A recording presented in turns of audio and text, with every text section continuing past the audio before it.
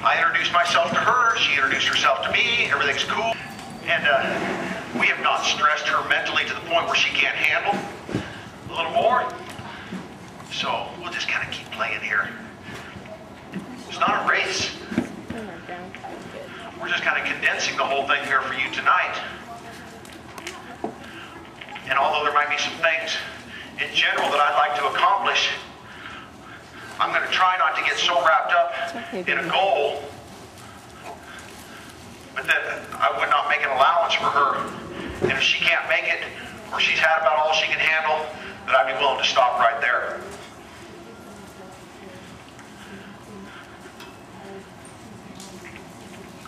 I'm just going to wait here until she can grow some roots. I'm going to get some rhythm going. There. That's the idea. Oh, now she can see it out of both eyes. I'm just going to groom her with this pad. There you go.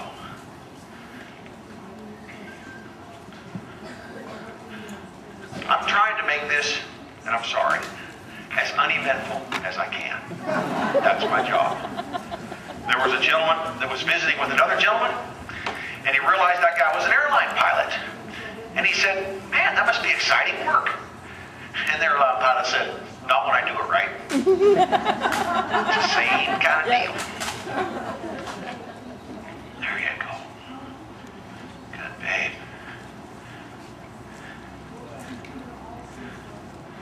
That's the idea. All my saddles have back cinches on them. It's not going to be a problem if this horse goes home to somebody whose saddle does not have a back cinch. But if I start this horse without a back cinch, and then she goes home to somebody with a back cinch, that can be a problem.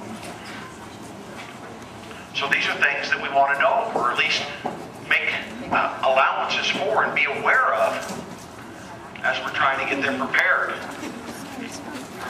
But people forget about those little things and then wonder why things fell apart. So, well, why did that? Many years ago, I was at a clinic, and I saw my guy saddle up a little horse for the first time. And he hung that saddle on his hip. And when he went to set that saddle up there, it just looked so smooth. And I said, oh, how did he do that? Man, that was cool. So I went home and see if I could get it figured out. And me and my friends, we've been setting saddles on horses' backs like we're throwing rocks in the back of a wagon. Just crude, you know. So I thought that was a pretty cool way to set it up there. I set my saddle up on the right-hand side, and it accomplished a couple different things for me. One thing it did is alleviated the problem of my cinches being wadded up underneath my saddle. My cinches were already on that side, so I did not have that problem. Second thing it did for me, I would need to let my cinches down and perhaps adjust them. And I was there on that right-hand side to do that. And I'm thinking the least amount of steps that I can take back and forth across my young horse might just help my knee hold together a little bit better.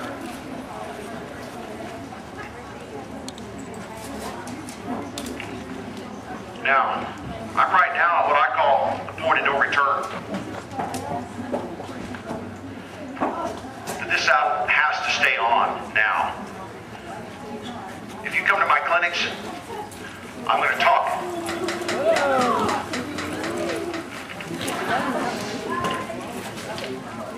I'm going to talk a lot about the idea of making your cinching up process a gradual 2- or 3-step process. And not just cutting your horse in two right at the hitching rail. The caveat to that is these colts, the first time or two we saddle them up, we're going to snug them up a little bit more, a little bit snugger, a little bit earlier. Because if this colt blows up, it pulls out of my hands, there's nothing worse than a saddle that's halfway on. And that will be the greater of the two evils. So probably if she got away from me now and jerked out of my hands, I can probably think that saddle's going to stay on. I can move that around, help her fathom what's happening to her. Just going to help me. Rub on her. Now she's going to have to take some steps. Let's see if she can hold together.